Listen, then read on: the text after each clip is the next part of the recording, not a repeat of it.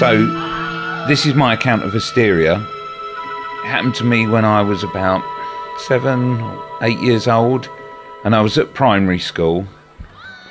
It was the run-up to Easter holidays, and usually at this school you could bring in board games to play on the last few days before we broke up. But I remember that there were kids playing with plasticine. There was a lot of plasticine about, and everyone was making stuff. Someone had made a willy that could do a wee. Basically, you just filled it with water and the wee would come out.